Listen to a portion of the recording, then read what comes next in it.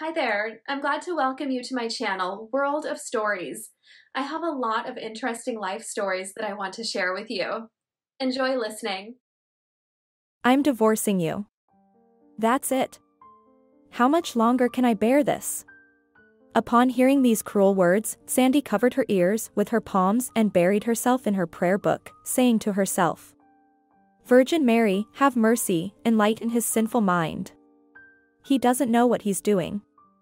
I beg you, Mother of God. Throw away this rubbish. Matthew snatched the tattered book from her hands and angrily threw it away.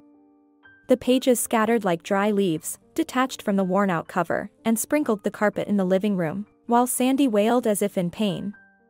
Lord, what are you doing? Calm down, Matthew, I'm asking you. You've exhausted me with your prayers, your constant pleas, good deeds, and silly religious whims, the husband yelled at the woman. Have you really lost all your senses to the extent that you can't see anything around you except your deceitful religion? None of it helps you, do you understand that? It's been years since the diagnosis was made, and you still keep going to your priests.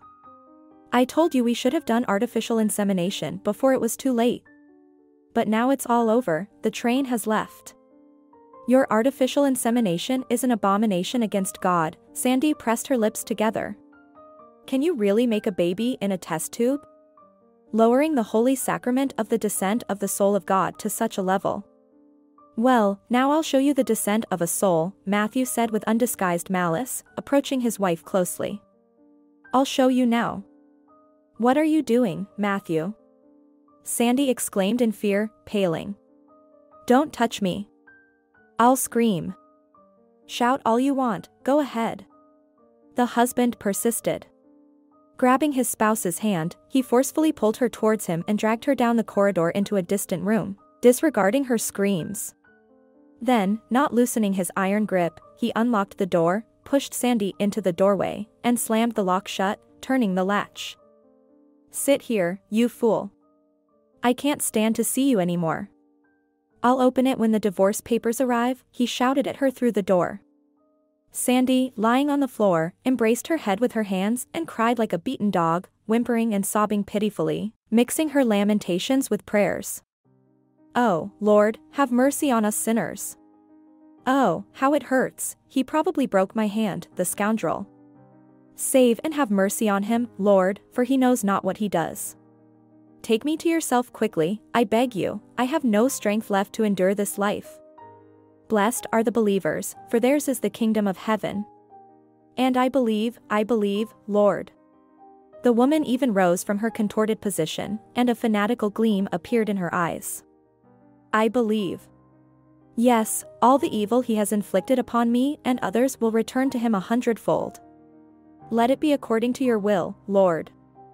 She continued to mutter something, bowing, crossing herself, and sobbing, pounding her forehead against the door frame. Then she fell silent, calmed down, and somehow made her way to the sofa in the corner of the room, climbed onto it, and fell asleep.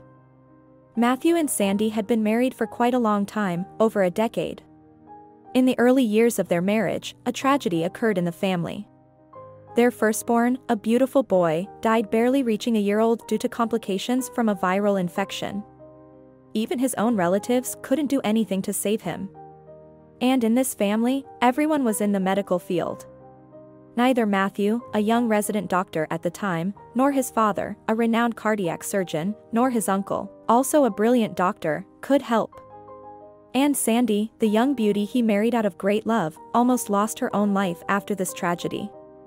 She fell into a severe nervous fever, and for many months, she was treated by neurologists, psychologists, and cardiologists. But she was never the same again. The fragile, brief happiness they had experienced together had long evaporated, dissolving into a white cloud in the indifferent sky above their little son's grave.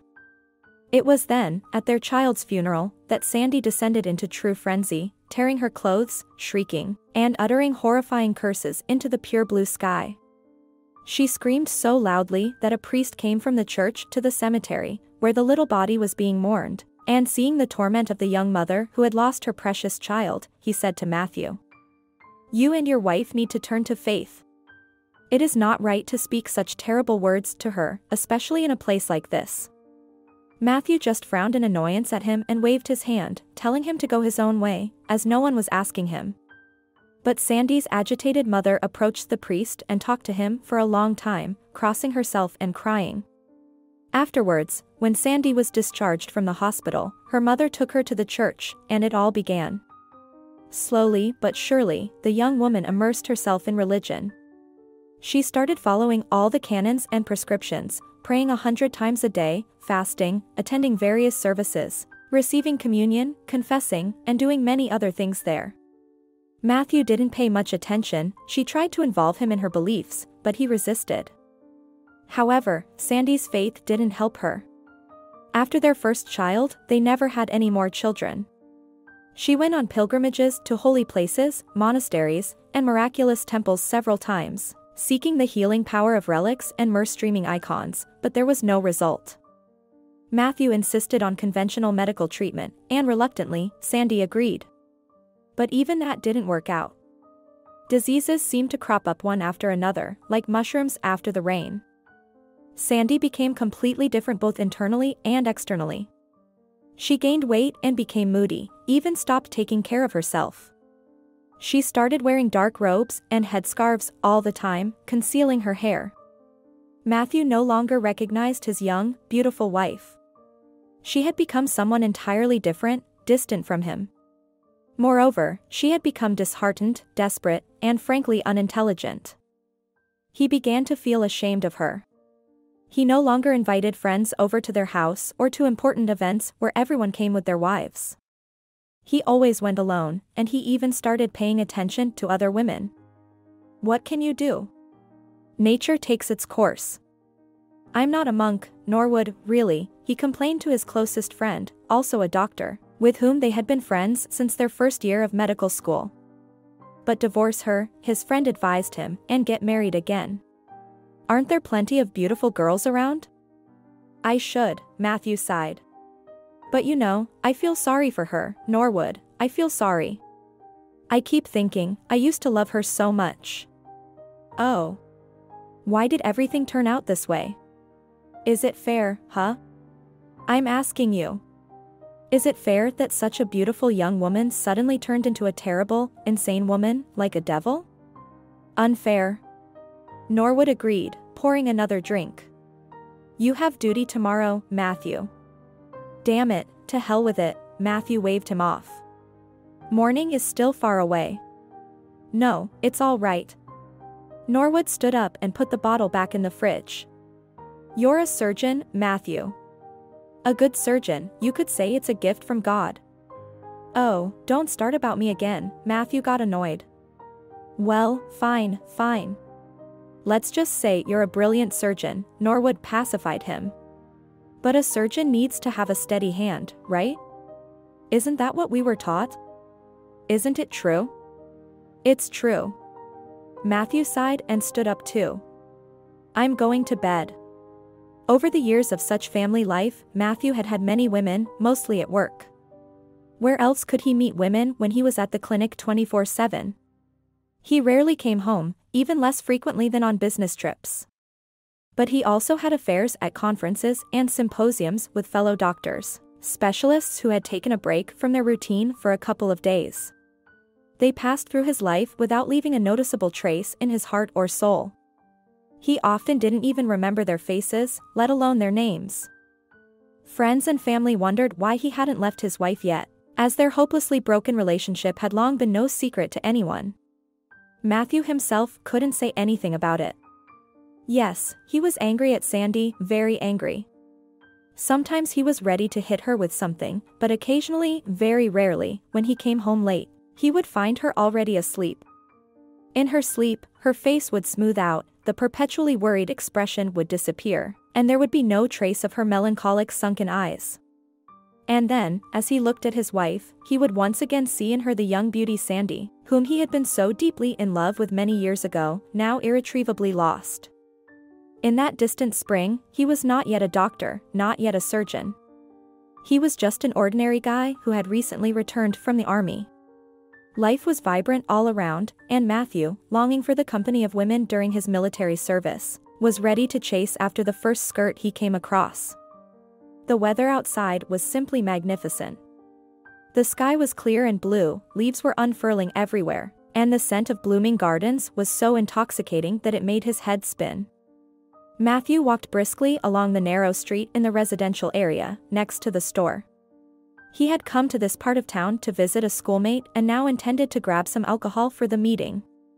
His mood was soaring, and his internal clock seemed to have stopped at 5 minutes to 12 on the train ride home, and it had remained frozen at that wonderful moment ever since. To him, it felt like he had the world at his feet, with nothing impossible, and only joy lay ahead. So when he saw 3 guys surrounding a girl with a small dog on the other side of the street, their intentions clearly not the friendliest, without hesitation, within 2 seconds, he crossed the narrow road and, like a tiger, leaped out from behind the bushes right into the midst of the unfolding events. "Hey, guys.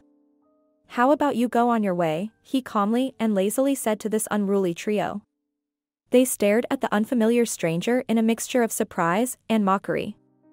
"Did you hear that, right?" one of them said to another, with a fake grin. "The newcomer demands that we go on our way. How about that?" "And we're going on our way," Wright replied, pretending to be sensible. "We're locals, but where are you from, dear sir?" In a grandma-like manner, contorting his face, he pointed his finger straight at Matthew's chest. It was quite a forceful jab, and Matthew immediately assessed the potential strength of his opponent. But he wasn't scared at all, on the contrary, he smirked in anticipation of a good brawl. His hands had been itching for the past few days, eager to give someone a good punch. The long self-restraint was taking its toll. During his military service, there had been countless times when he had desperately wanted to strike some people, but he couldn't. And now, here it was. No one was getting in his way. "I'm a local," he smiled, crossing his arms over his chest. "We live in the same town." "Oh, so you're not scared," they laughed. "Or maybe you're just dumb.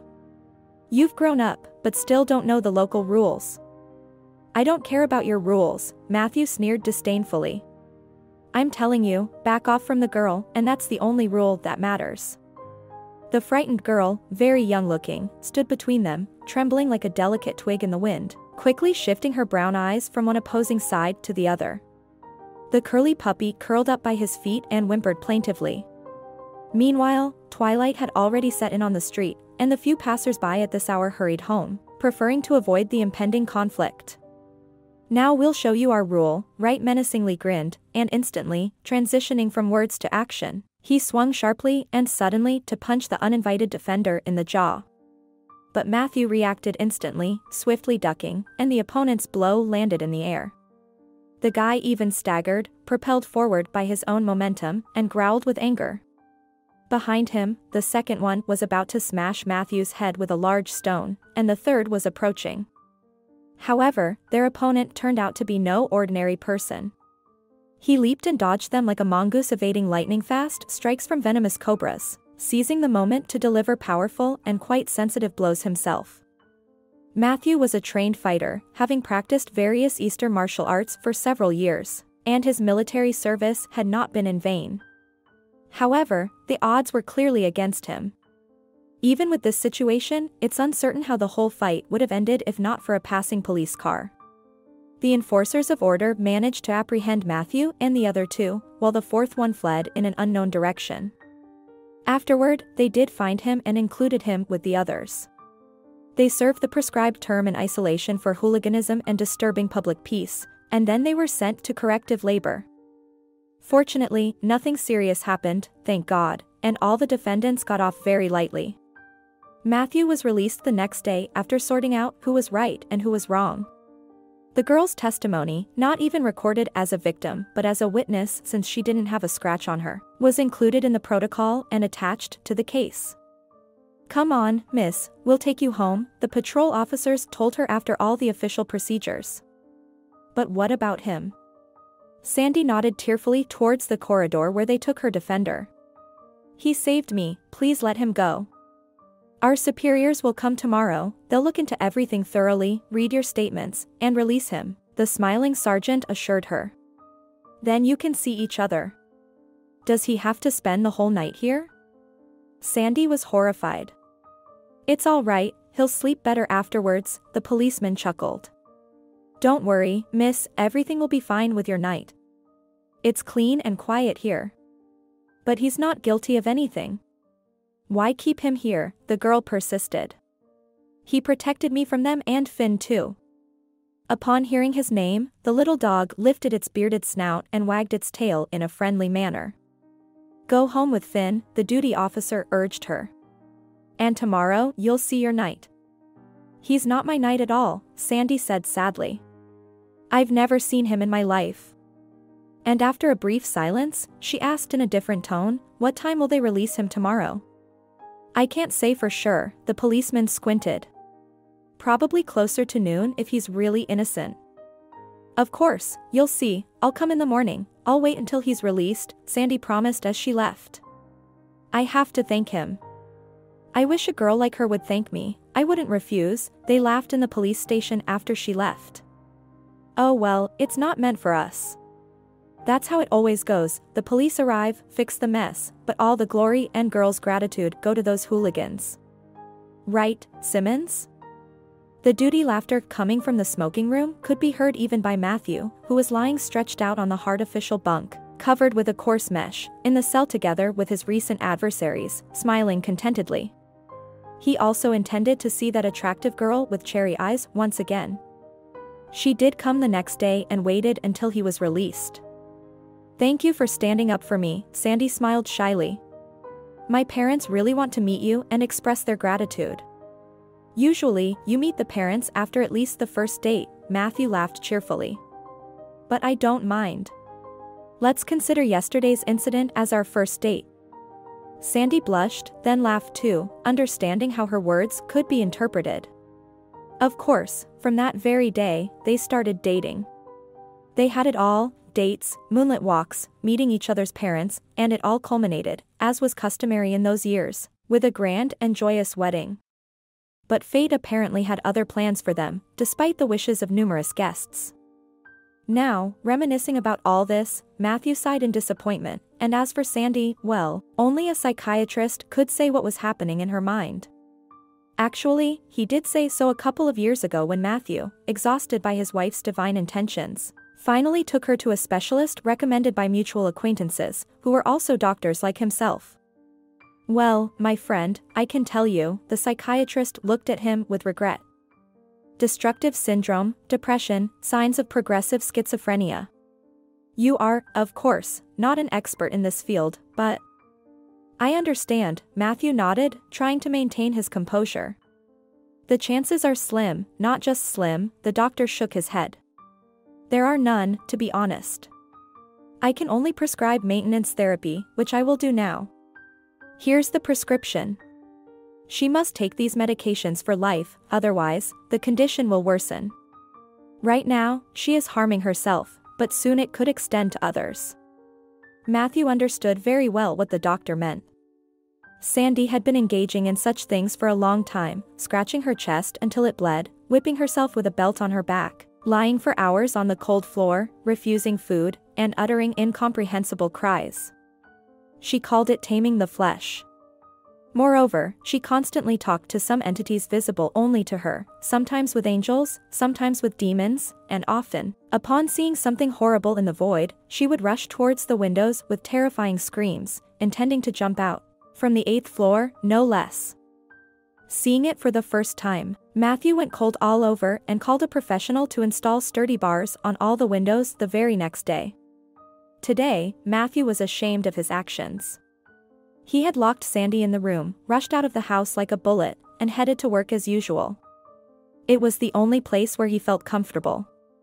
Here, he was respected, could fulfill himself, and here awaited him obedient residents trembling in fear of the authoritative surgeon, inexperienced young interns, and a multitude of women, young or not, infatuated with him. How many had passed through his hands and his bed? He had lost count. There were even 2 regular partners. One was a colleague from gynecological surgery, the luxurious 30-year-old brunette, Miss Bryant, whom he always felt a little disappointed by. She bore a striking resemblance to his Sandy. The same type. Tall, statuesque, with magnificent curves, dark silky hair cascading down, plump sensual lips, and a velvety gaze of dark brown eyes. Oh, if only it weren't for this misfortune, his Sandy would look the same now. And the other, a complete opposite in everything, was Valerie. A petite, delicate blonde, the playful and spirited nurse Demi from Trauma Unit Number 2. When their shifts coincided, she would slyly smile at him as she passed by, shooting laughing blue eyes at him. With Demi, everything was calm, even homely. Sometimes he would tell her things, they would have tea together, order pizza, and laugh. With Valerie, it was only fiery intimacy, and she would even be jealous of each white coat under the next hospital cubby. Well, he never promised her anything, so Miss Bryant would sometimes throw a tantrum, well aware of Demi and all the other escapades of her lover, but each time she would back down. And it all started again. Matthew appealed to women, both young and older. He was charismatic and handsome, like a movie star, and with age, his strong, rugged beauty became more defined, sharper, and more attractive. Rarely could anyone withstand the piercing, slightly ironic gaze of his dark gray eyes. Few women remained indifferent to him, or rather, not quite. Those who didn't interest him were indifferent openly, at least here, in the clinic. The hospital management, of course, was well aware of the romantic inclinations of their best surgeon, but they turned a blind eye to it. Upon arriving at the hospital, Matthew, without even taking off his coat, immediately scolded the staff, anyone who happened to be in his line of fire. So, why are we sitting around here during working hours? Or is there not enough work in the hospital? He yelled at the nurses who were having tea in the kitchenette. The women, not expecting to see their superiors at such an unconventional hour, jumped up from their chairs like startled hens discovering a fox in the henhouse. Yes, we were just taking a moment, Mr. James. Oh, sorry, Mr. James, we just arrived. Everything is in order. All the patients are resting during the quiet hour. And I'll give you a quiet hour right now, the surgeon persisted. Who is the quiet hour for in the hospital? Is it for you? You should be working, not resting here. Everyone, get back to your positions. The employees scattered like leaves in the wind. However, no one was truly frightened, they all knew well the volatile nature of their boss. Most likely, he had another fight with his wife, and now he's blowing off steam, one of the employees said in a conciliatory tone to the others as they walked in a group down the long corridor toward the infirmary counter. That's it, Molly, you can go, she said, approaching the young nurse who had been sitting alone here like a little mouse while everyone else went for tea. Molly had only been working at the clinic for a short time, and she was treated as they pleased.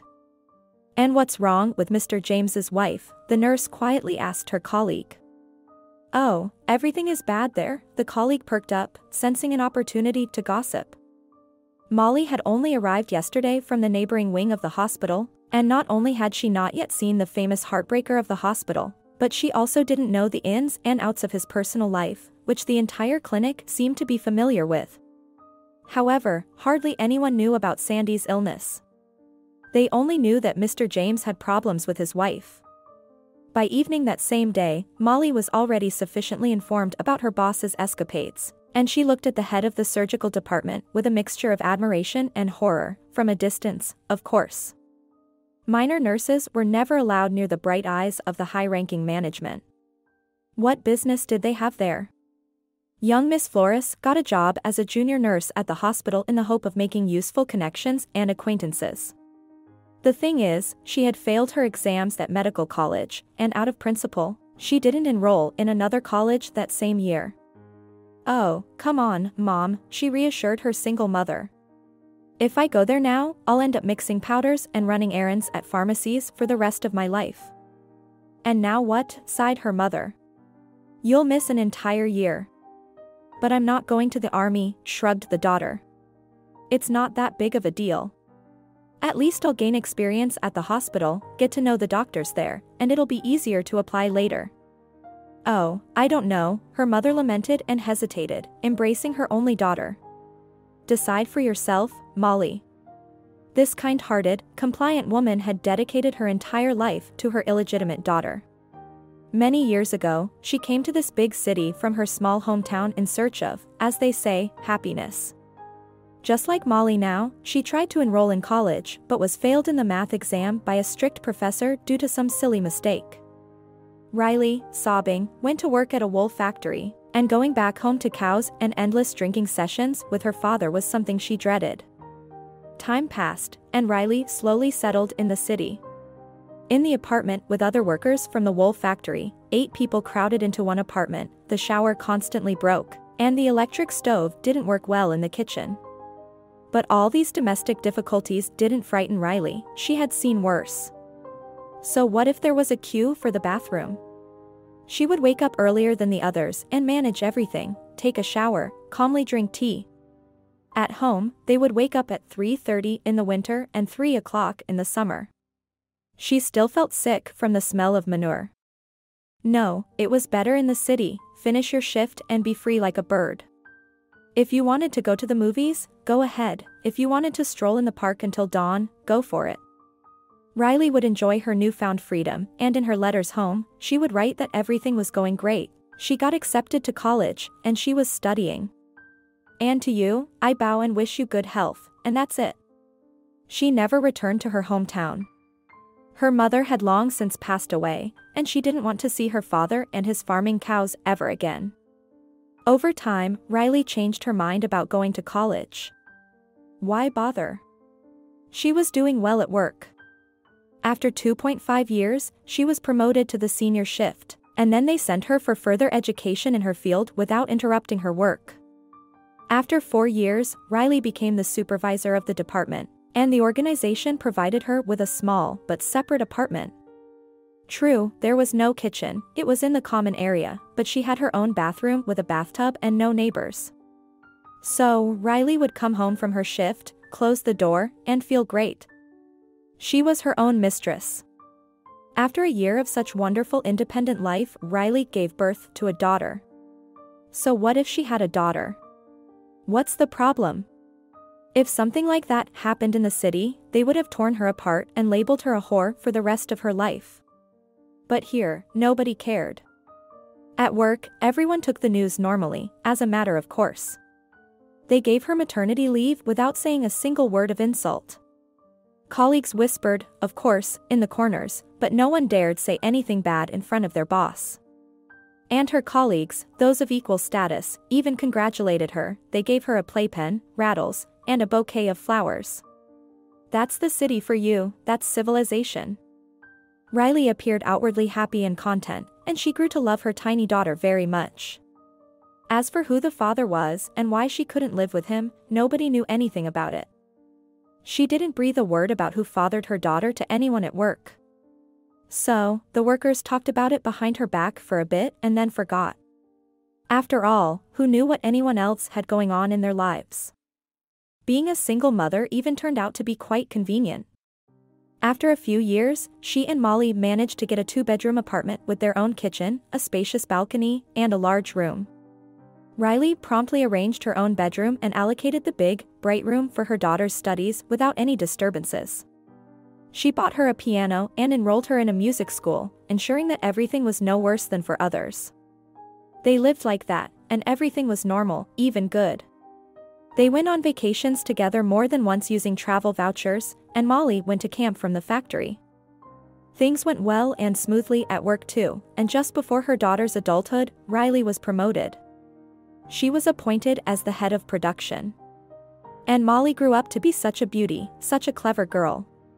She graduated from music school with honors, although she didn't pursue further education in music. Well, it happens. But it was good for her overall development. She enrolled in a young chemists club, where she calculated formulas and mixed powders in test tubes. But when the practical training started in the final years of school, she chose nursing courses, which Riley never expected. Molly, being a doctor is such a difficult job, she told her daughter.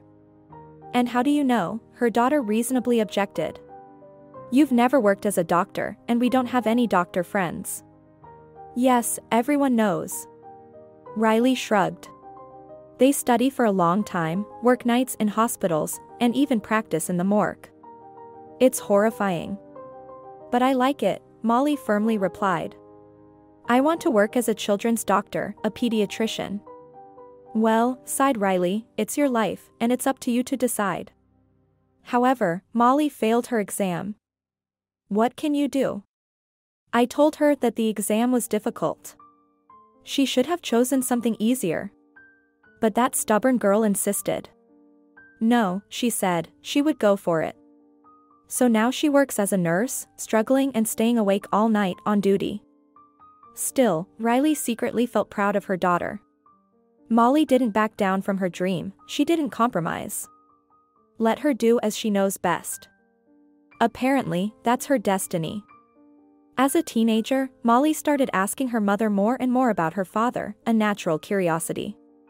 Riley had long been prepared for such questions and had already crafted a beautiful legend, saying that her beloved died suddenly before they could get married. And what did Dad die from? The 13-year-old Molly asked sadly. From an infectious disease, Riley sighed, replying. He was a doctor who saved sick children, and one day he got infected himself. When I grow up, I'll become a doctor too, Molly said seriously, in memory of Dad. Of course, her mother stroked her dark chestnut hair and smiled. Of course, you will. That's how it all turned out, a naive childhood conviction. Apparently, she herself, so to speak, instilled her daughter with her future profession. Dad was a doctor, indeed. Riley chuckled and shook her head, recalling her failed love affair. Well, she never told anyone who Molly's real father was, not her two closest friends, nor the neighbor from the stairwell, with whom she had become close over the years. There was no one else in her life except her daughter.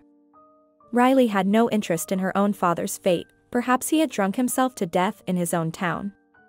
She had no desire to go and check, but she was at peace for her daughter. After all, she knew that Molly was provided for in case of emergencies.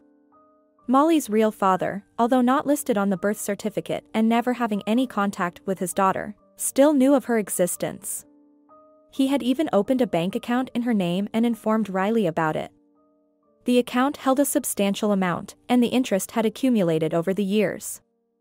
Riley kept this secret about the account as her most precious possession, hiding it in the most secluded corner of their apartment along with a notebook page, on which she had written some information for her daughter, intending to reveal it only before her death. Adult Molly no longer asked about her father. She realized that such conversations were unpleasant for her mother, or maybe she didn't want to accidentally hear some horrible story, like the ones they write in tabloid newspapers. In short, she was content as things were. Living with her mother was wonderful, and they didn't need a father. Besides, a strange thought sometimes crossed her mind, maybe her father really was a doctor. Where did this desire to go into medicine come from? But Molly didn't delve deeper into this question. She was 19, life was good, and she didn't know how to dwell on sadness for long. It was okay, if she didn't get into medical school on the first try, she would try again later. She was still young. Energetic Molly quickly earned herself a reputation at the clinic. And when the permanent operating room nurse went on maternity leave, the senior nurse assigned Molly to the position, causing a rift and quiet dissatisfaction among the staff. How can you understand this? Miss Green said. She was one of the old workers at the hospital. I've been working day and night just to get into the operating room, and this young girl comes in and gets assigned there right away. Rebecca has gone mad, I tell you. But nobody dared say anything to Rebecca's face, specifically to Mrs. Griffin, the senior nurse at the hospital. She had a stern character and dealt harshly with critics. Everyone remembered well how Miss Ramirez, sharp-tongued and finicky, ended up when she tried to argue with Rebecca. She was swiftly fired, without even having a chance to say a word. Rebecca had a close relationship with Mr. James, and the girls, in principle, suspected the reason for such close collaboration, although by now their relationship had faded away. Nevertheless, they managed to maintain a friendly rapport and often drank tea or something stronger together, discussing their own matters and issues unknown to ordinary mortals. Rebecca didn't treat the new girl, who was assigned to the operating room not for her good looks, with any special kindness. All right then, she said to Molly in an icy tone. Don't think, sweetheart, that you're anything special and that's why you've been so lucky. I see that you're hardworking and alert, not to mention tidy. I appreciate that, which is why I'm putting you on a probationary period, understand? This probationary period will last for 3 months. During that time, you'll either prove yourself or you'll be kicked out not only from the operating room but from the clinic altogether. I will personally ensure that. Is that clear? Yes, Molly replied politely but firmly and confidently, looking Mrs. Griffin directly in the eyes. When do I start? From the next shift. Rebecca couldn't help but smile with the corners of her lips. She was impressed by Molly's calm and businesslike tone. No flattery, no fear. That's exactly the kind of employee they needed in the operating room, or else they'd end up with nothing but trouble. Some would faint at the sight of bloody tampons that sometimes cluttered the operating room, others would poorly clean it, and some would forget to sterilize everything with an antiseptic solution as required. And one girl had the audacity to show up in a synthetic robe, so short that it barely covered her underwear. They were planning to seduce Mr. James with her charms. Oh, that poor fool. You idiot, Rebecca scolded her, dragging her out of the operating room by the ear. Not only are you flaunting your bare backside in front of the surgeons, but you also had the audacity to come here in synthetics. Have you even read the rules thoroughly? Yes, the girl sobbed, smearing mascara across her cheeks. And what does it say about this topic? Rebecca continued to berate her, poking her face with a laminated sheet. Here, read it out loud from here. The clothing must be made exclusively of cotton fabric, the girl stammered in horror. You see, you idiot, you should read all the way to the end, the supervisor scolded her again. And now, immediately go, gather your belongings, and never set foot in this place again. Get out. Rebecca shouted at the top of her lungs, realizing that the message hadn't quite sunk in. Get out of my hospital, you damn prostitute. And the sobbing nurse ran away. Oh, it was difficult to find good staff for the operating room. One went on maternity leave and the other should have retired 2 years ago. Where on earth could they find good nurses? They were all a bunch of clowns. Rebecca sincerely hoped that this new one, quick-witted and resourceful, would live up to her expectations. In the end, those expectations were met. Molly proved herself not just good but excellent. She was never reprimanded for anything and performed her job perfectly. She even rectified others' mistakes at times, taking the initiative and without any hint of arrogance. Let's say, one day Mrs. Campbell forgot her instruments in the Sidex solution after a surgery. She got distracted by something and simply left the operating room, leaving the instruments behind in the 5th operating room. Luckily, Molly happened to go there, perhaps needing some glassware or realizing they were running out of towels. She took them out herself, washed them, sterilized, and dried them. Only after finishing all the work did she go to the rest area, sat down, and started reading a book. What are you reading, dear? Rebecca asked, entering the room for a cup of tea, and without waiting for an answer, she immediately turned the cover with her hand, expecting to see some cheap detective novel. Foundations of General Medical Genetics, Molly read from the frontispiece, raising her eyebrows in surprise. Why do you ask? Rebecca only uttered and didn't say anything more. Well, that's the highest praise you'll ever get from her. The girls burst into laughter when the door closed behind the supervisor. You won't get any more approval than that. Indeed, Rebecca hadn't been mistaken about the newcomer and was now satisfied with her choice. When the clinic received huge boxes of new instruments, Rebecca freed someone from their regular duties for 2 days, and that someone was Molly, of course. Miss Flores, come here. Tomorrow and the day after tomorrow, you will prepare the new instruments for use. Read the instructions carefully so that everything shines by the day after tomorrow, and there is no trace of grease anywhere. Clear? Of course, Mrs. Griffin, Molly calmly and firmly replied, as always. Now go. Rebecca smiled slightly and waved her hand approvingly. Go, get to work. They needed to check 12 large boxes of surgical instruments within these 2 days. It was not an easy task. Remove each instrument from its original packaging, carefully arrange them by category, inspect them closely for any factory defects, check their complexity according to the instructions, read the disassembly and assembly rules, and then proceed to cleaning. Wipe off the factory grease with a clean cloth, disassemble them into parts, and wipe each part separately. Then, place them in a special cleaning solution and wipe them again. Repeat this process 2 or 3 times until all the factory grease is completely removed.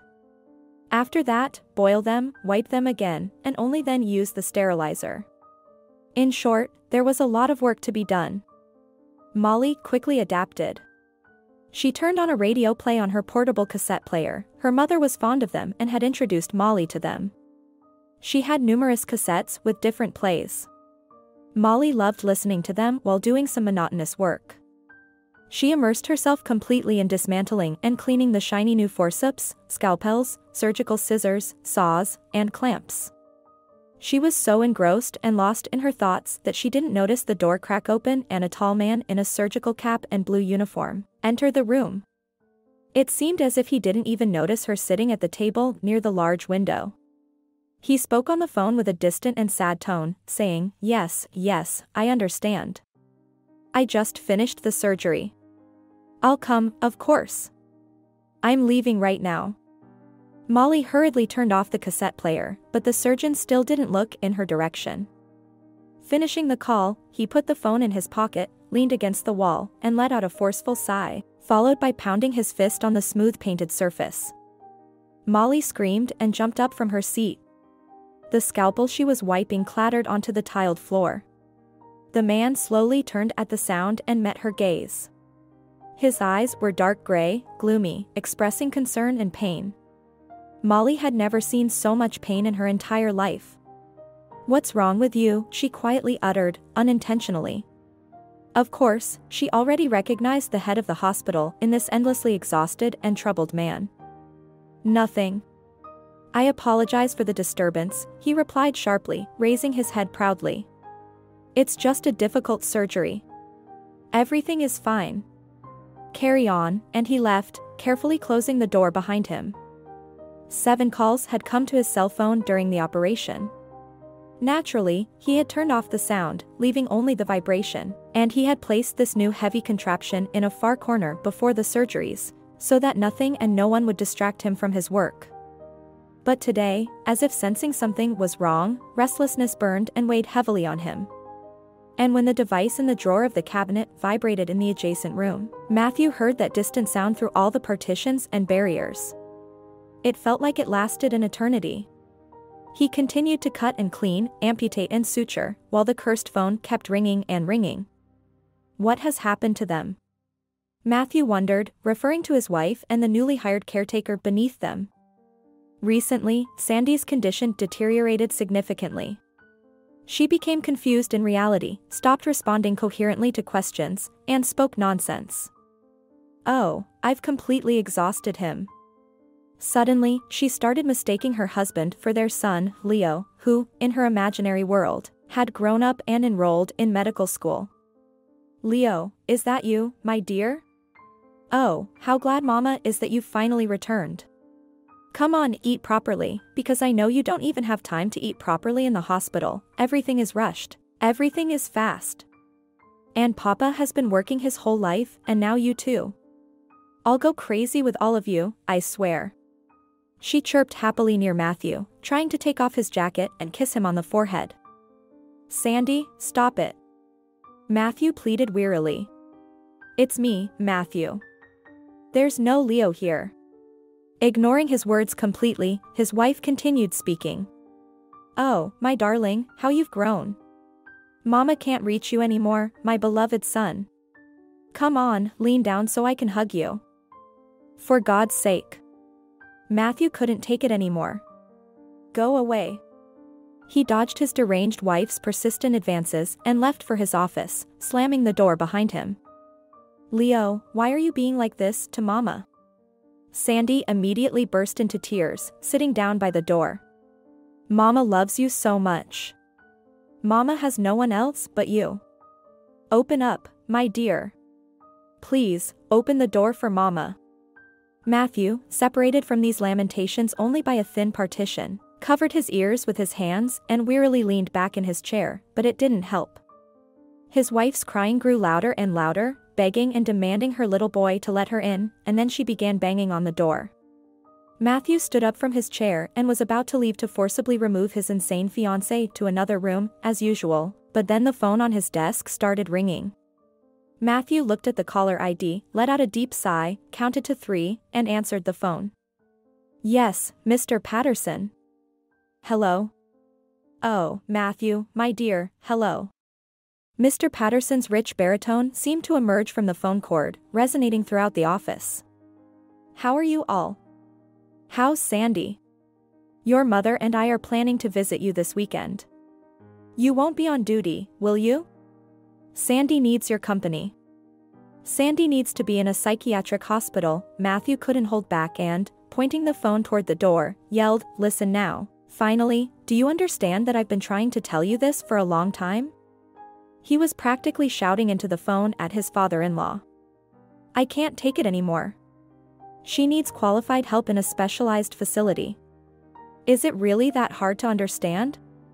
Yes, come on Saturday and take care of her yourselves, or even better, take her to your place for a week. It's your choice. Let's see what you'll say then, Mr. Patterson." "Now, Matthew, calm down immediately," the man on the other end of the line murmured. "You know perfectly well that Sandy won't go to any clinic. We certainly don't need such a stain on the family's reputation." No.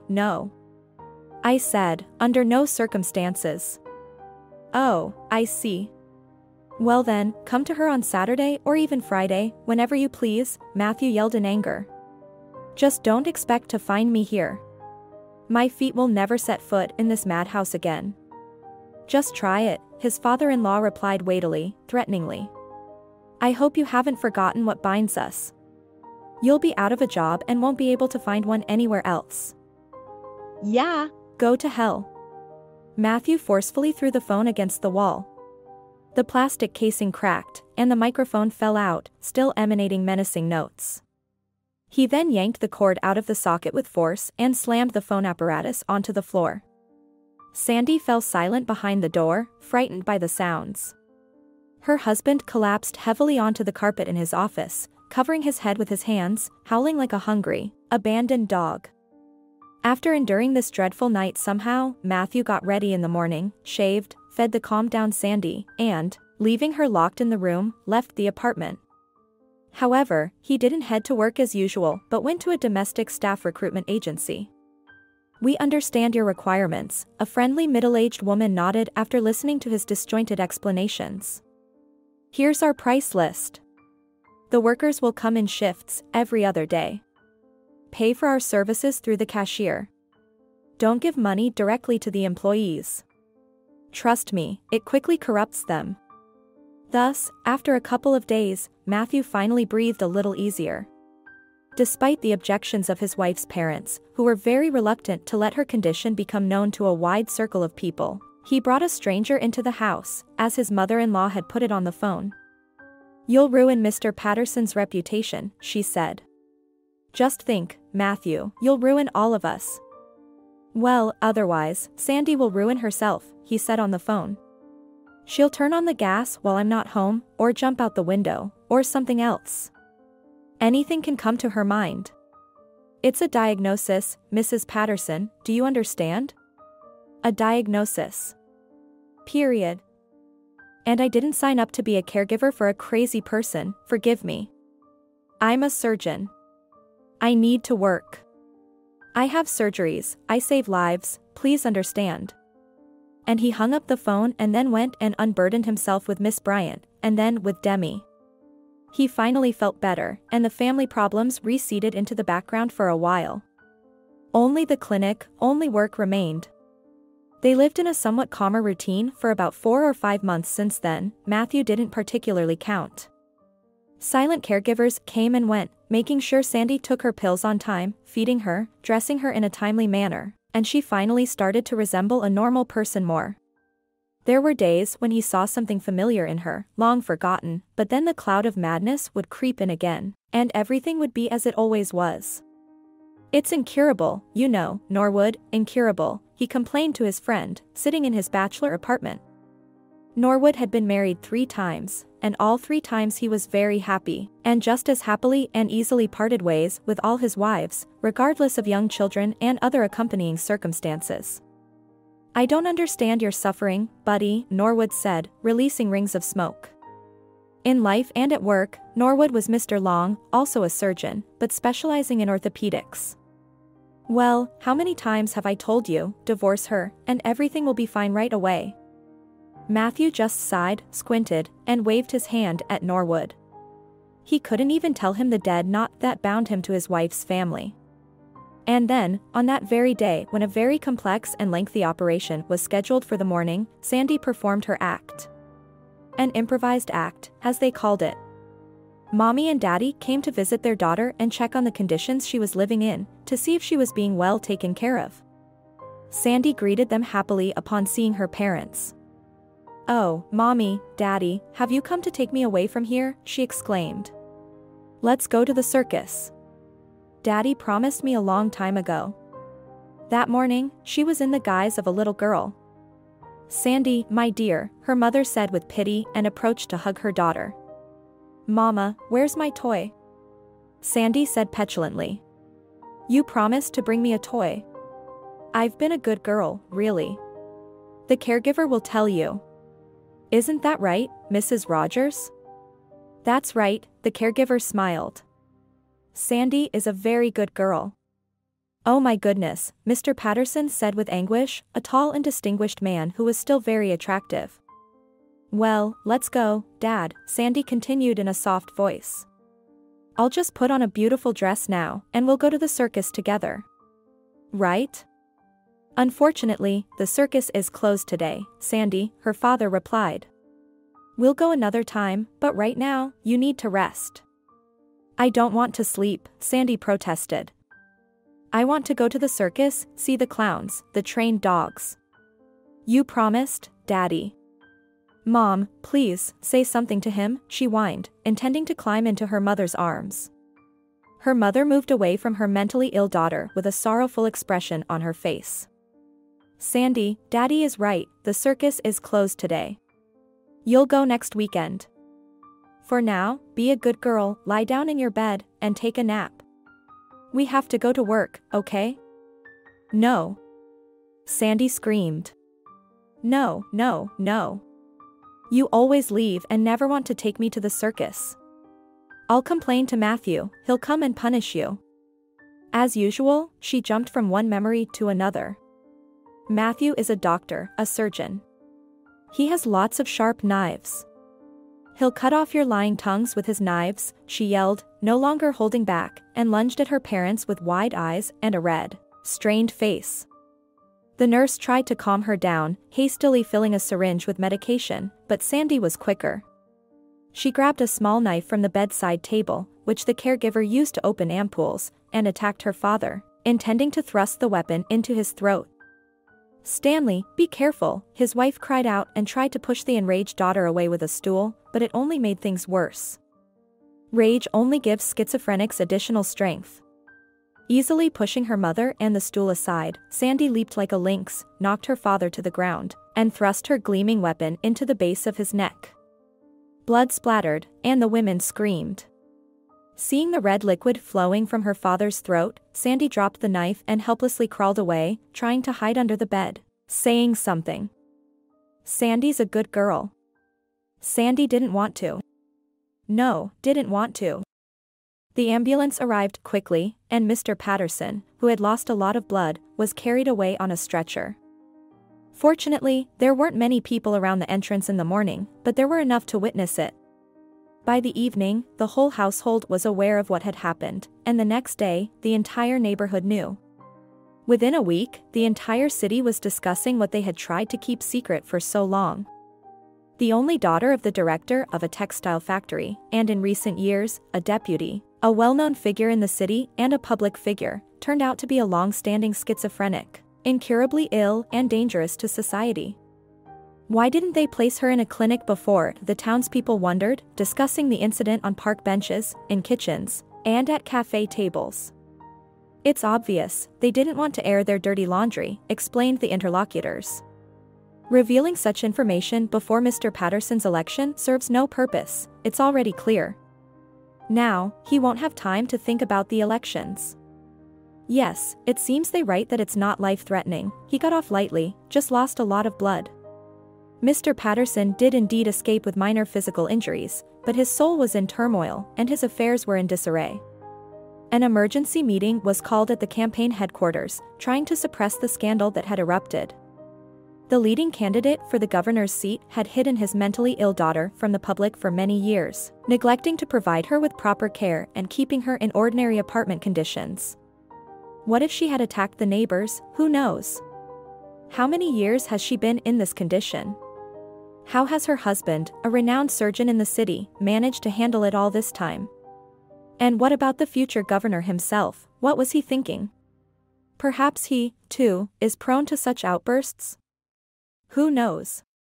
In short, cunning journalists were snooping around everywhere, sniffing out and bringing to light any information related to the case, and Mr. Patterson's pre-election campaign was falling apart at the seams. The press and news broadcasts were sensationalizing the news, adding new details, both real and fabricated, from beginning to end. Mr. Patterson, being in the clinic, was spitting and throwing things at the small screen. His associates rushed around, urging him to calm down, saying that the elections were still far off, everything would settle down soon, and they would come up with something. So come up with something on the fly, the future governor said angrily, I'm paying you for it. Meanwhile, Matthew had mixed feelings. On the one hand, at the same moment he learned about what had happened from the caregiver, calling her after the surgery, the years of the unbearable burden seemed to have instantly lifted off his shoulders. He realized that it would be impossible to hide this from Sandy's parents anymore, and they would have to place the deranged girl in specialized institutions. On the other hand, there were still some circumstances that prevented him from completely breaking ties with this family. On the day when Sandy almost killed her father, Matthew simply got drunk in his office. There was no need to go home. Sandy had already been taken to the asylum. There was no need to go to his father-in-law. And Norwood was on duty. Therefore, he drank a bottle of good expensive cognac in proud solitude, and then continued with champagne he found in his stash. The patients brought alcohol in an endless stream, and even considering the constant pouring, Matthew had enough alcohol in the working bar to last him 2 years without running out. The world around him became warmer, his soul felt lighter, and our hero felt the urge for adventure. But Miss Bryant, as luck would have it, had already gone home, and Demi, on the contrary, hadn't arrived at work yet. After pondering for a moment, Matthew headed to the infirmary where the nurses were, intending to find Rebecca there and have a little fun with her based on their past experiences. And if she happened to not be in the mood, at least he could talk to her. And indeed, he found Rebecca, but not alone, but in the company of a young, dark-eyed girl. It seemed that he had seen this doll-like, almost porcelain face somewhere before. Good evening, Mr. James, she greeted him dryly and formally. Clearly, there were outsiders present. Good evening, Matthew nodded, amiable. Why aren't you two sleeping? We're on the night shift with Molly, Rebecca patiently explained to her boss, noticing his condition. Well, Mr. James, you could use a rest right now. Molly, bring clean linens here, quickly, Rebecca ordered. Mr. James is very tired after a day in the operating room, he needs to get some proper sleep. Of course, Molly quietly replied and hurried down the corridor to fulfill the task. Have you heard? Matthew asked Rebecca, hiccuping. Yes, she shook her head sorrowfully. I sympathize greatly. Shall we go to my office? Keep me company for evening tea? He gestured towards his office with his bleary eyes, glancing at Rebecca's robust figure. Matthew. What nonsense, Rebecca gave him a stern look. I'm married, in case you forgot. So what? Her interlocutor began, but she didn't let him finish. No, it's all over, Matthew, and you really need to rest. Molly will bring the linens, and I will make the bed for you. All right, Matthew agreeably complied and went back to his office. Apparently, he fell asleep there, not waiting for the bed to be prepared, lying on the leather sofa in his clothes. He woke up when it was already starting to dawn and went back to the infirmary to get water from the boiler since the pitcher was empty. He no longer felt like sleeping, and his heart was so calm, so good, as it hadn't been in a long time.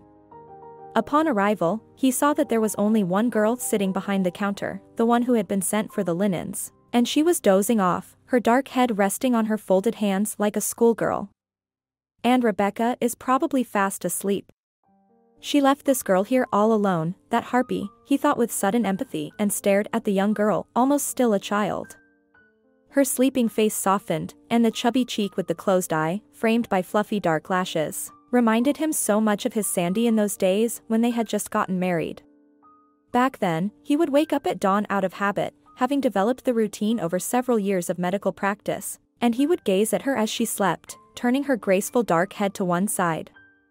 Approaching closer, Matthew gently covered the girl with a blanket, which was always kept in the infirmary for the nurses. The nurses would wrap themselves in it and doze off in the chair when the entire clinic was immersed in slumber. These few short hours before dawn were the calmest in the clinic, but also the richest in various hospital incidents. It was during this time that the terminally ill would often pass away, sudden deliveries would begin, and the condition of borderline patients would either sharply deteriorate or show signs of improvement. It was precisely at such an hour many years ago that Matthew committed an act that had weighed heavily on his conscience ever since. Suddenly awakened from a deep sleep, the young resident received a call from his father-in-law. "Matthew, you urgently need to help me."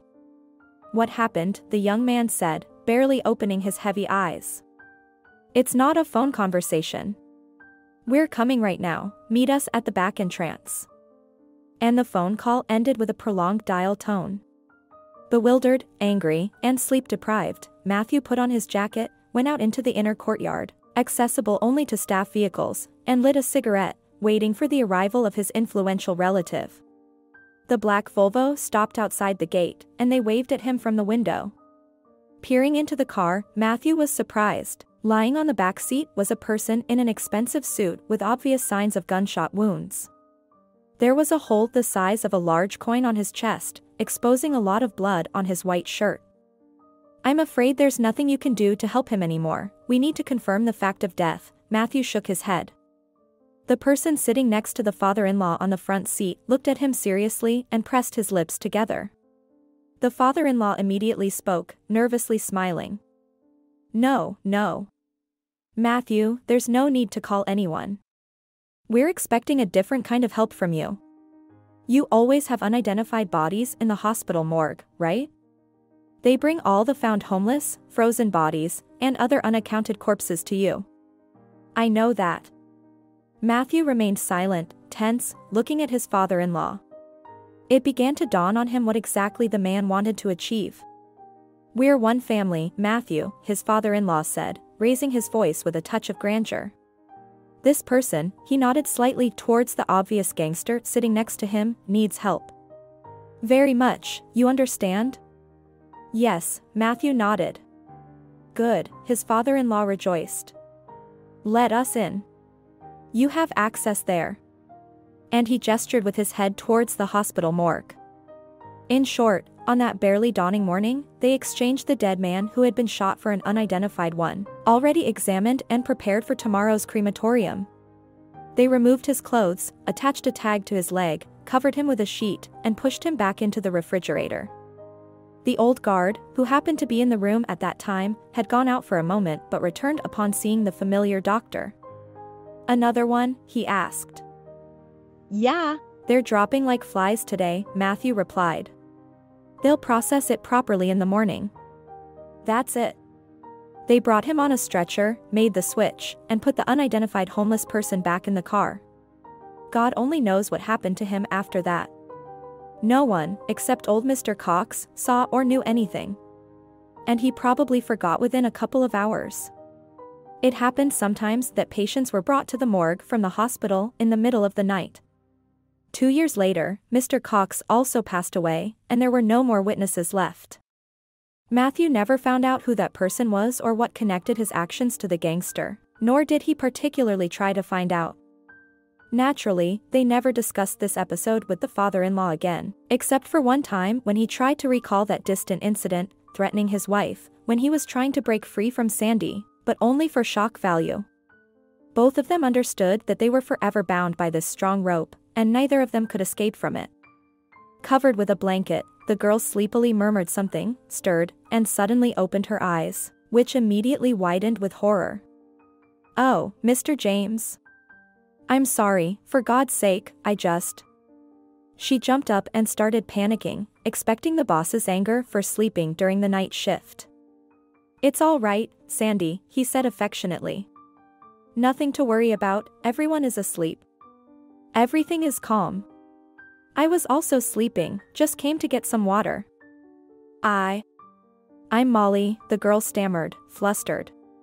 "Oh, well, of course," Matthew said, embarrassed like a student. "Of course, Molly. I haven't fully woken up yet. Let's have some coffee to fully wake up. It's still early, you know how good it is." Without waiting for consent, he grabbed the bewildered girl's hand and dragged her along. In the office, after turning on the coffee machine, he examined his catch with a clearer head. She did resemble a young Sandy, just like Miss Bryant. Only there, the woman was over 30, and this was almost a child. "How old are you?" Matthew suddenly asked her and immediately smiled. "Pardon me, but in your obviously tender age, this question can hardly be considered inappropriate. I want to know if our clinic violates labor legislation." Molly appreciated the boss's joke, smiled back, as if the sun had come out. 19. Sandy was also 19 when I first saw her, Matthew thought. "Here, please, take it," he said, handing the girl a cup of aromatic hot beverage. "Just be careful not to burn yourself." "Thank you." She looked at him gratefully. "You know, you're not at all like what they say about you," she finally mustered up the courage. "Oh," he asked, smiling, not taking his eyes off her. "And what do they say about me?" "Different things." She lowered her eyes bashfully and then, slyly squinting, raised them and looked in a way that almost stopped Matthew's heart. It was just like Sandy. "How is that even possible?" "They say that you once kicked out an intern who mistreated a girl," she said, looking into his eyes curiously. "That happened," he agreed with a nod. "Hitting a woman is the last thing one should do. Anything can happen, but raising a hand against a woman..." And immediately he felt himself blushing, remembering how he had thrown poor, sick, innocent Sandy. He even gritted his teeth in frustration and pain. "What's wrong with you?" Molly asked in alarm and placed the coffee cup on the table. "Oh, just feeling dizzy." He reclined on the couch and turned towards the window. "Let me give you a massage." She approached him and, without waiting for permission, started massaging his temples. Matthew closed his eyes and for a minute sat, relaxed, enjoying these gentle and confident movements. "What strong hands she has," he thought. "And how warm." Without opening his eyes, he caught hold of those hands and pulled the girl towards him. Miss Bryant and Demi were forgotten from that moment on. Matthew immersed himself completely in his new passion. Molly reminded him of a young Sandy in every way. It was as if she was Sandy herself, but more uninhibited, cheerful, and, of course, healthy.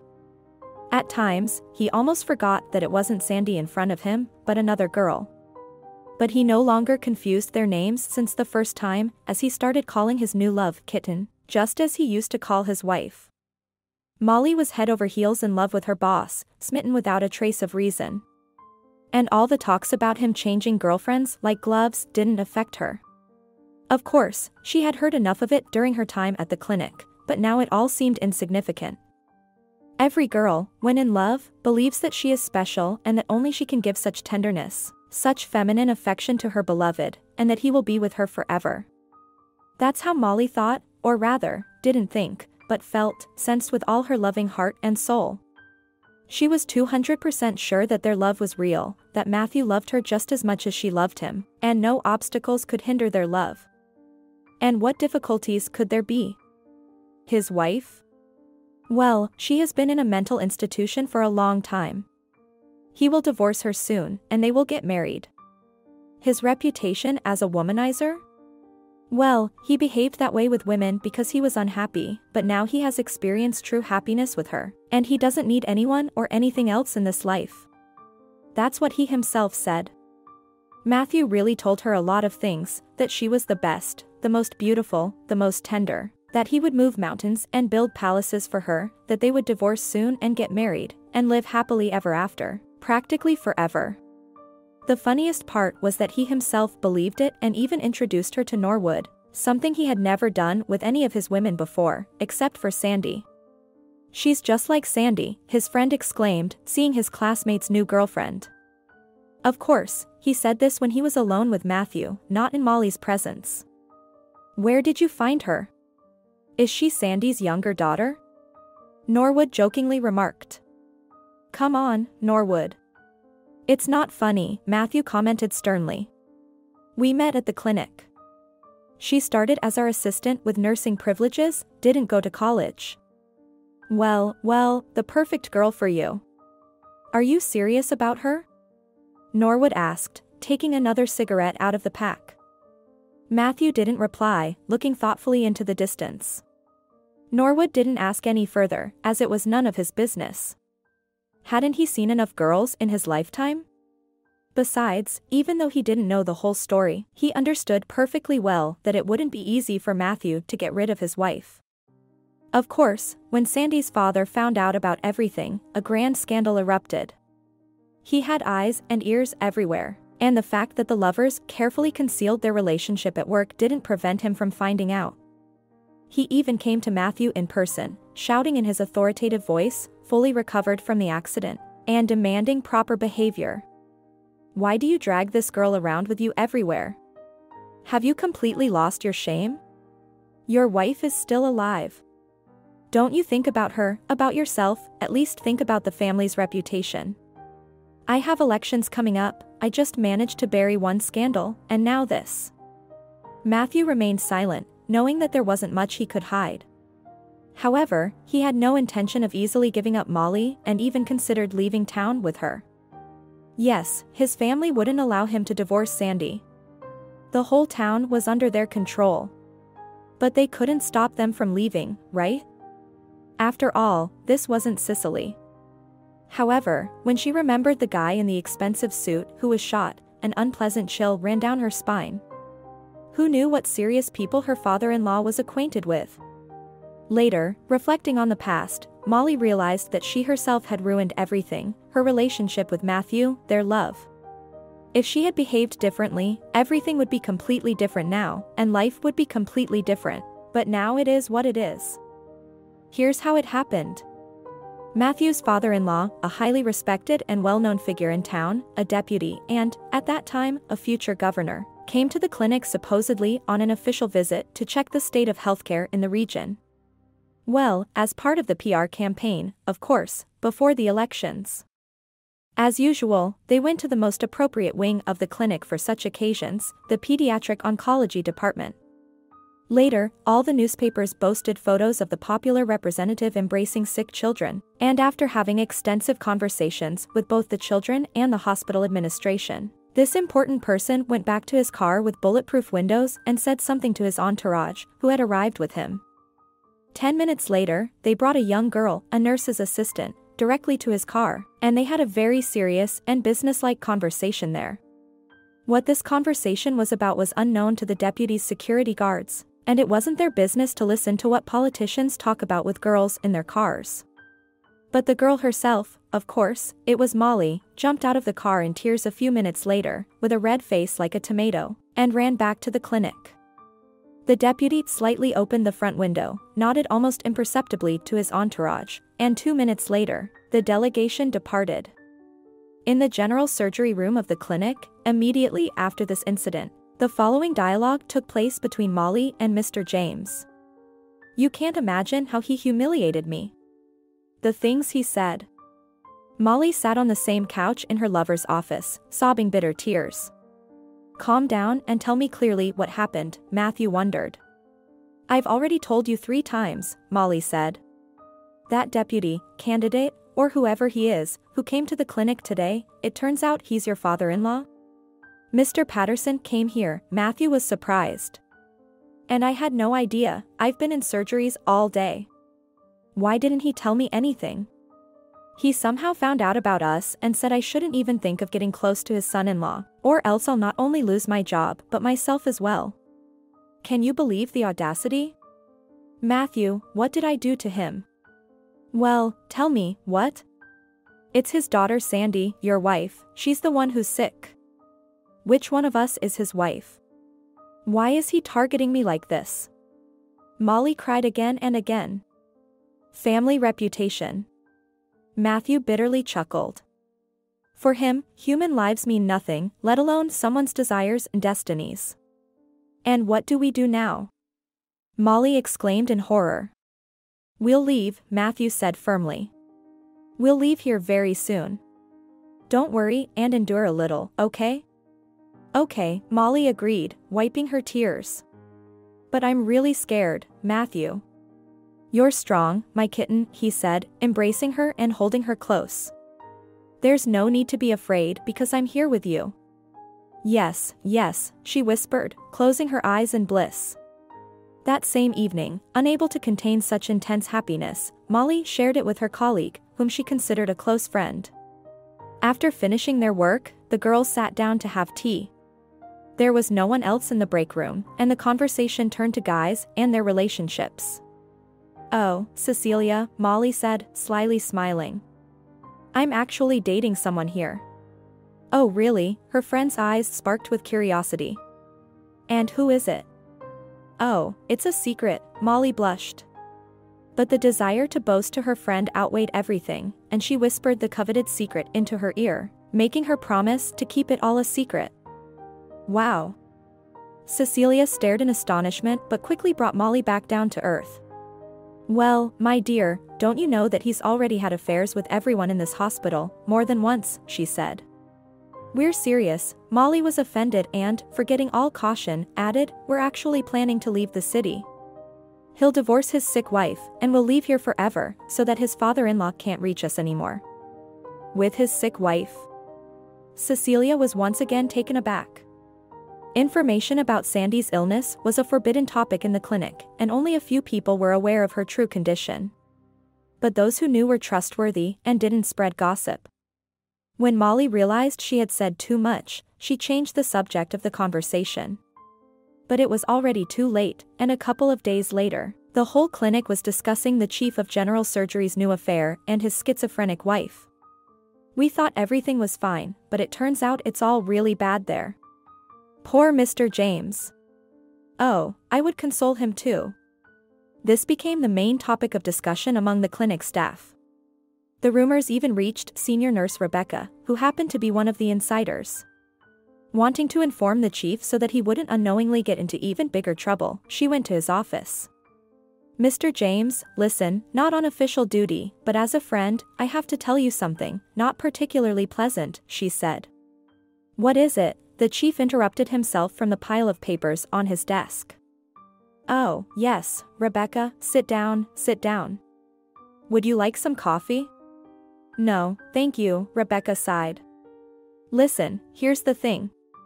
The whole clinic is gossiping about your relationship with the newcomer, and that would only be half the problem considering your reputation.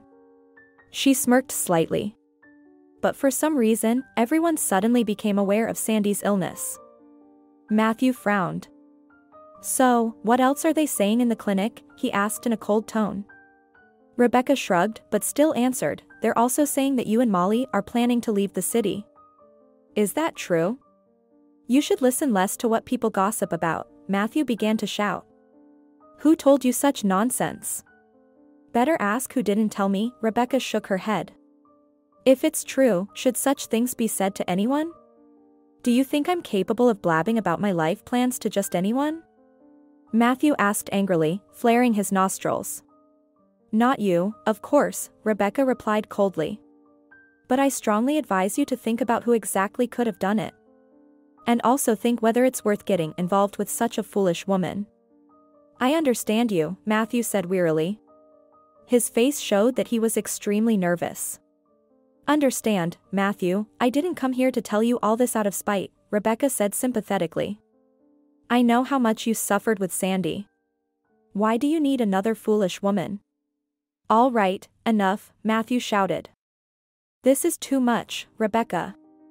Go and focus on your work, and I'll handle my own life. Rebecca sighed and left, gently closing the door behind her. Matthew, left alone, jumped up from the desk, grabbed a cigarette, turned on the exhaust fan, and began pacing the office, nervously pacing back and forth. Matthew. The door opened again, and Molly's lovely face appeared in the doorway. Matthew, my love. Come in quickly, Matthew hissed, jumping up and pulling the girl inside by the hand. Why did you scream like that? There are people everywhere. Don't you understand? Why are you like this? Molly frowned, rubbing her wrist. It hurts, there will be a bruise now. Sorry, Matthew muttered, turning towards the window. What's wrong with you, Matthew? Tears welled up in her eyes. I missed you, I came to see you, and you. And what about me? He turned around, narrowing his eyes unpleasantly. Maybe it was me who blabbed to the whole hospital about us, or maybe it was me who told everyone about our plans. Huh? Why are you silent now? Molly trembled as she spoke, I only told Cecilia. Oh, Cecilia, Matthew laughed bitterly. Well, then it's all clear. Cecilia is, of course, your best friend and closest person, and I'm just an empty space. No, Matthew, no. But why are you like this? Molly became upset. It wasn't like this at all. And how was it really? He began to shout. Wasn't it you who was crying in a panic here recently after my dear father-in-law's visit? Didn't I tell you to be more careful, huh? And now what? All our plans have fallen apart. Everyone knows everything, including the state of my wife, he yelled, no longer caring if he could be heard. What kind of women do I end up with, forgive me, Lord? One is worse than the other. Do you even have a brain? You're stupid. Oh, so I'm stupid. That's what I am to you, Molly flared up and rushed out of the office, slamming the door. He didn't even shout after her. Sitting on the floor in the restroom with red swollen eyes, Molly was discovered by the senior nurse. What are you doing here, beauty? She exclaimed, startled. Are you okay?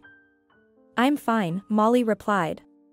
She struggled to stand up, adjusted her uniform, and swiftly threw something into the trash bin. Just my menstrual cycle. I slipped and fell, hit my ankle, but it's all over now.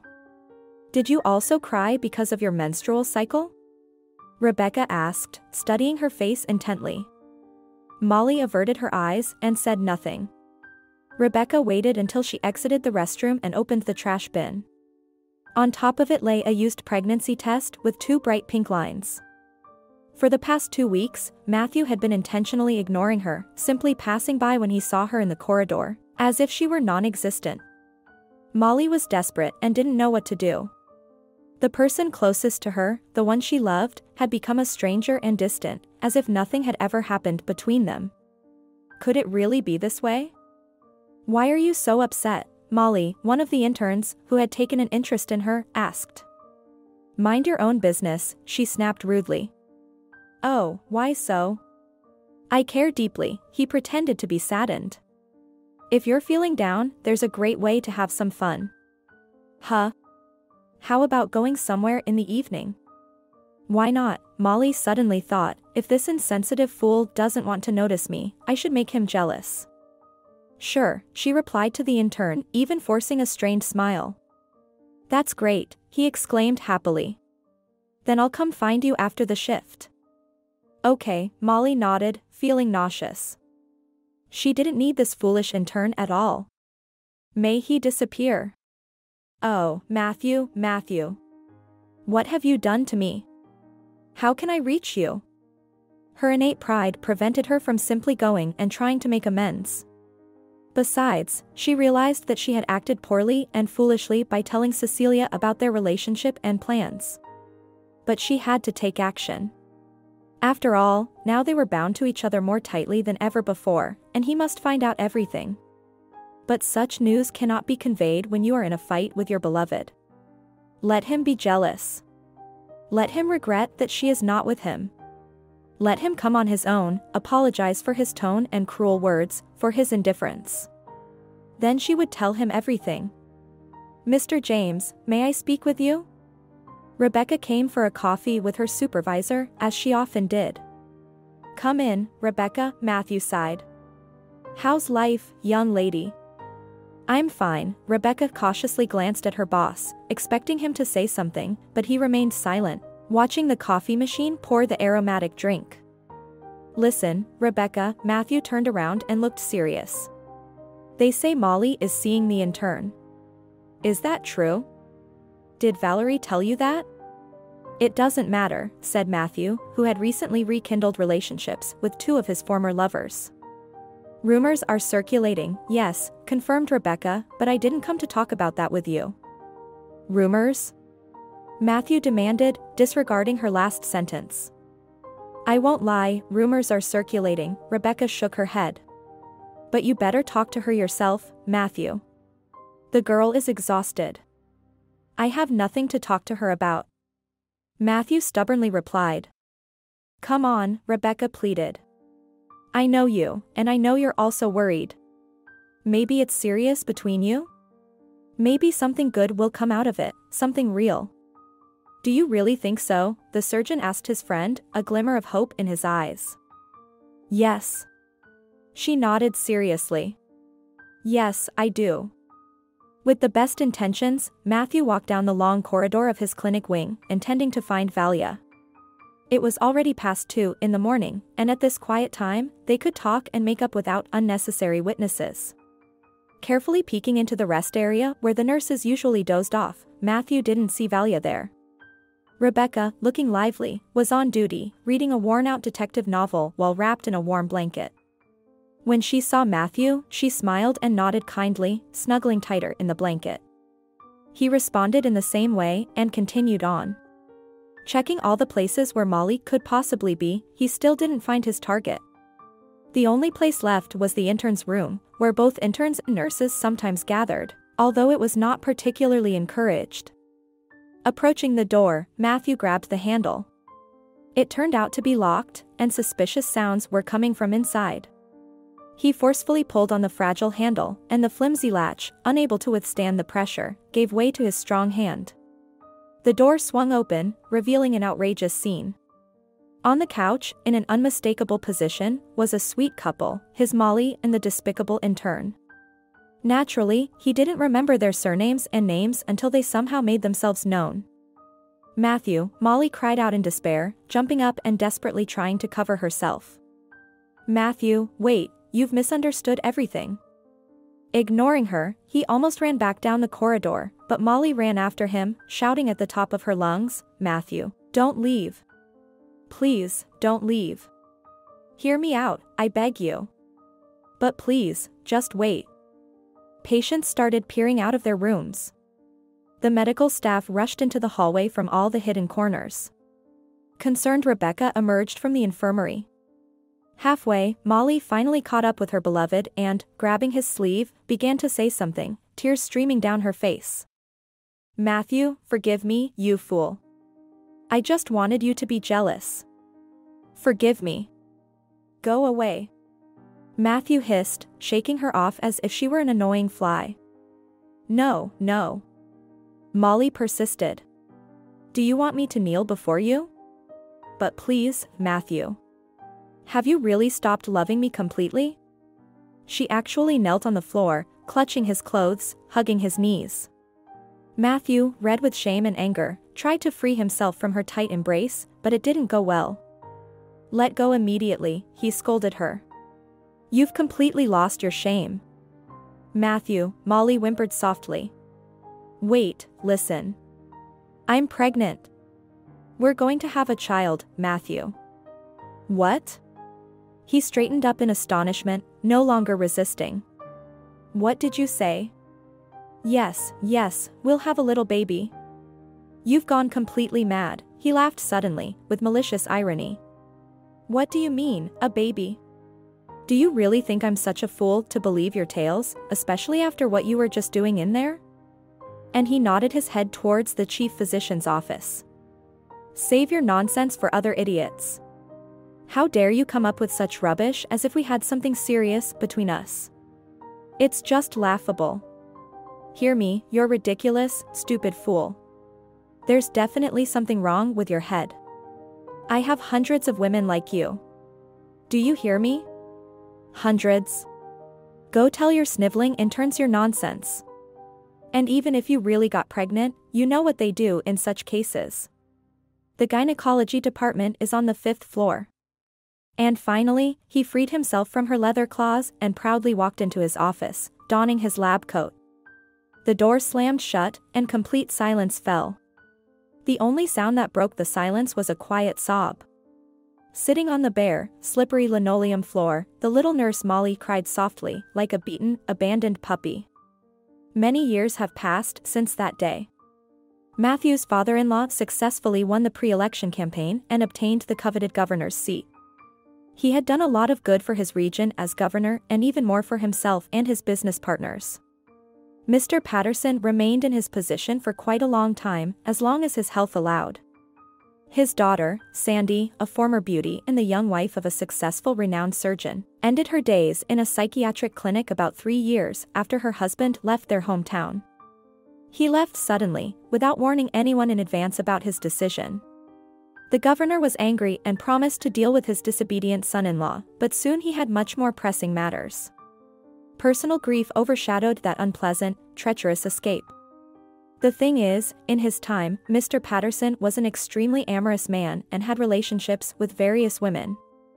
Apart from his only legitimate daughter, Sandy, he had other children as well.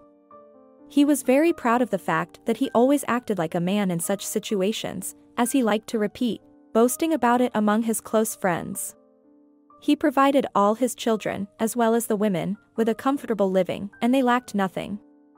However, he never gave his surname to any of them, fearing unnecessary compromising scandals, except in one case when he finally had a son. "A boy, I finally had a boy," he happily announced to his friends gathered in a luxurious sauna to celebrate the occasion. "There you go." And proudly showed a photograph of a wrinkled red baby. "Oh, a real man," the gathering responded politely. "An heir to his health." "Yes, now finally there is an heir," Stanley sighed with relief. "All I ever had were girls. I thought God would never give me a son, but I was mistaken. A good woman should give birth to a boy first. That's what my grandmother used to say." "Well, to your wife," the men laughed and raised their glasses together. Mr. Patterson registered his son under his own name, as expected. He interacted with him, provided for both the boy and his mother, and lived with them in 2 houses. If his wife suspected anything, she didn't show it. In the year when the useless son-in-law fled the town, the boy turned 18. He had grown quite big, so they organized a big celebration for the occasion, and everyone who knew about it congratulated the happy father with all their hearts. 3 days later, the son narrowly escaped an accident on the Harley given to him by his father. He was flying recklessly on the night road, trying to avoid an oncoming car, but ended up crashing into a pole. And so it began. Hospitals, doctors, examinations. Mr. Patterson had no time or interest for his runaway son anymore, and no one else searched for Matthew, leaving him to his own fate. Jumping ahead, it should be said that the governor's son, although saved that time by the efforts of doctors and the money of his influential father, didn't live for long. A few years later, he got into another car accident, this time abroad, where he had been sent to study at an elite school. And this time it had a fatal outcome. After his death, Mr. Patterson, inconsolable, resigned and, 6 months later, retired, but his position was never left vacant.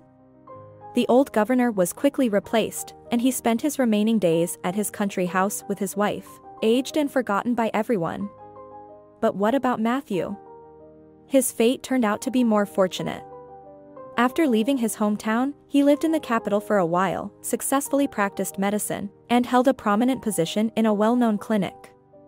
Trying to forget his past, he immersed himself in scientific work. He defended his doctoral dissertation, published in leading medical journals, and traveled extensively abroad for symposiums and medical conferences. During one such trip, he was invited to take the position of department head at a university in St. Petersburg. That's how Matthew permanently left the country and became a true Russian. With years passing by, even his accent faded away. He never got married, never had children, and lived as a bachelor with a fat and cheeky cat named Tom. That was his entire family. Sometimes, while conducting exams, the old professor seemed to be somewhere else, absent-mindedly peering through his glasses at another young man or audacious girl, barely listening to what they said in response. Such episodes quickly caught the attention of the students and became known as Professor Alexander's contemplation. Mr. Ignatovich was now the name by which the former Russian surgeon, Mr. James, was called. "So what were you saying?" Professor Ignatovich asked the next young man sitting across from him. "I didn't say anything, Professor," the young man replied with a smile. "I was waiting for you to come back." "Oh, really?" Matthew looked into the eyes of the overly truthful student attentively and unexpectedly smiled in response. "Well then, let's continue from here, shall we?" This amusing incident marked the beginning of a touching friendship between the student named Leonid and the elderly Russian professor. It was soon discovered that Leonid also had American roots. "My mother is American," he would tell him. "My father is English and came here for an exchange program for 1 semester." Ah, "I see," the professor repeated his favorite phrase, gazing poetically at the joyful dark-haired youth. Once upon a time, he also had a son, a cute little boy. He and Sandy named him Leo, after him. Oh, Sandy, Leo, why did everything turn out so sad? Shaking off the obsession caused by bitter memories, Professor Alexander Ignatovich returned to his lecture and began expansively expounding the intricacies of medical science to the students. But, it seemed, today was a strange day. Various extraneous thoughts kept popping into his head, and as the leaves outside the window turned yellow, the professor recalled another person. A girl with beautiful eyes, Molly, who was in love with him, a silly nurse who was pregnant with his child.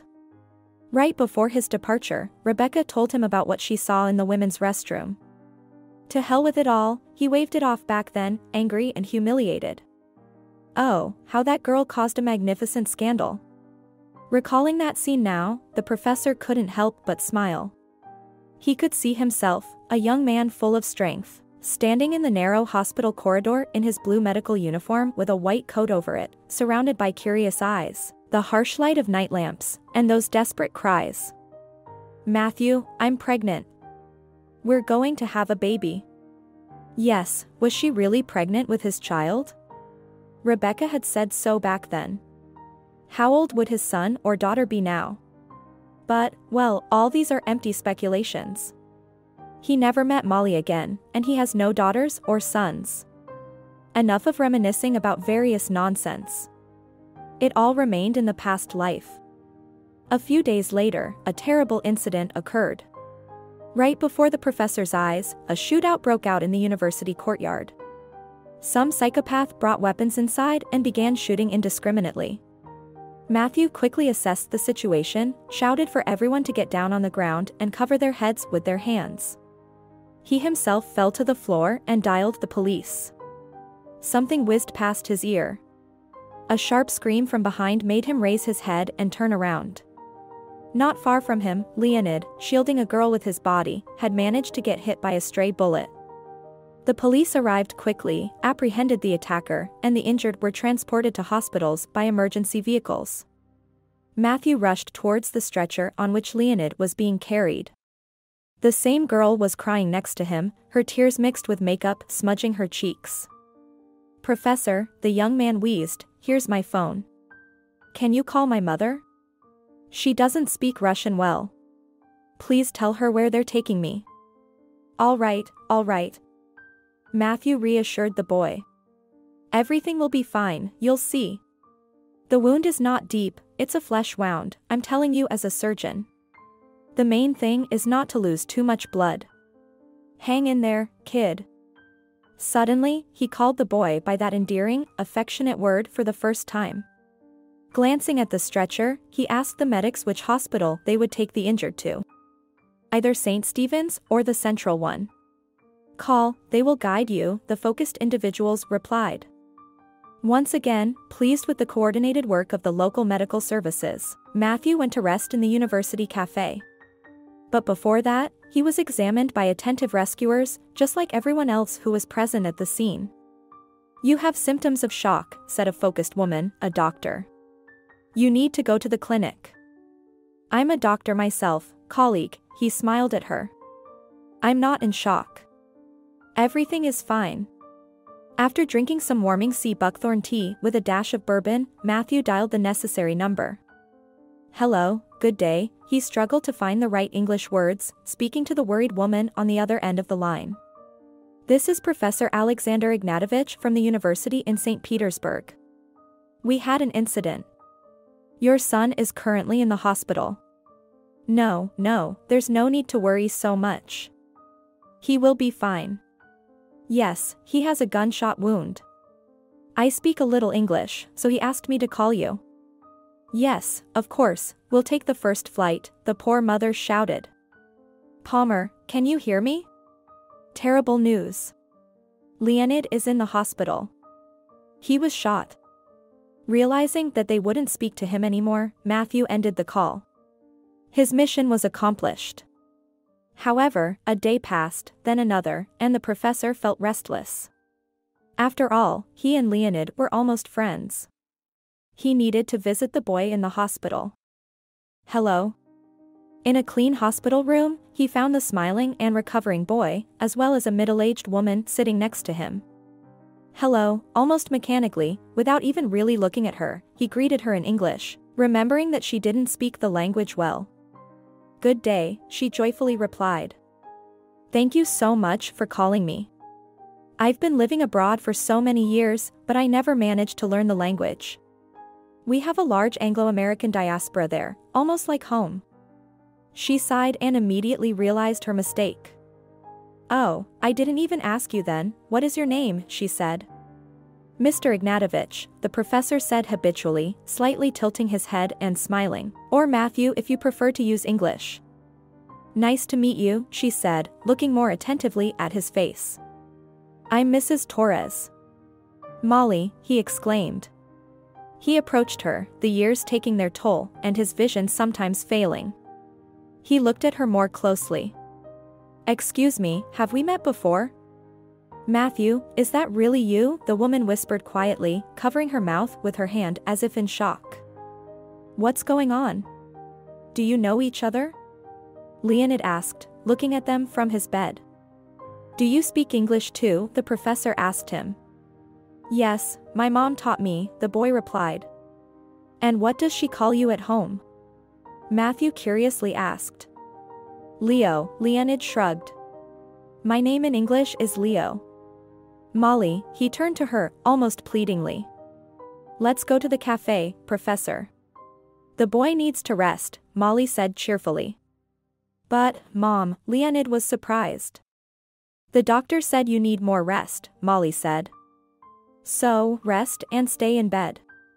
The hospital cafeteria was as lively as always. Relatives, doctors, and recovering patients consumed burgers, discussing their own matters, and no one paid any attention to the conversation between the two visitors at a small table in the far corner. "Yes, he's your son," Molly sighed. "There's no point in denying it. But you left me, remember? You left without a word to anyone. What was I supposed to do? I had to find a way to live my life." "Yes, I understand," the professor calmly said. He no longer harbored any special feelings for this woman, but his son, that was a different matter. "I want to be a part of his life," he told her. "Please, don't stand in the way of that." "I didn't plan to." "It's a little strange," Molly said, frowning. "What do you mean?" Matthew asked. "Well, I'm not quite sure how to handle this," she shook her head. "I'll tell you now, and you can judge for yourself." She paused for a moment and then began to tell him the following story. Not long ago, Molly's elderly mother passed away, and she traveled back to her homeland to give her mother a proper burial. While going through her mother's belongings, she discovered information about a bank account in her name, with a considerable sum of money along with a folded piece of yellowed paper. On it was a handwritten note left by her late mother.